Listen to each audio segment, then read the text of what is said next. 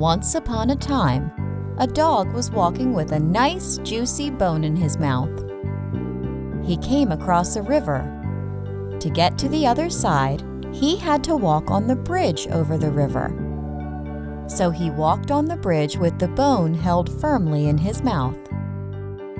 While crossing, he saw his reflection in the clear river water.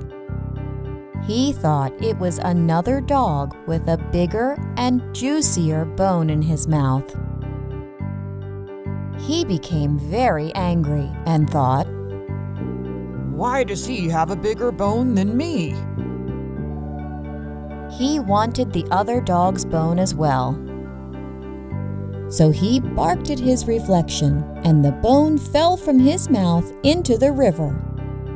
He got upset and realized his mistake. He lost what he had due to his greediness. Moral of the story: it is very foolish to be greedy.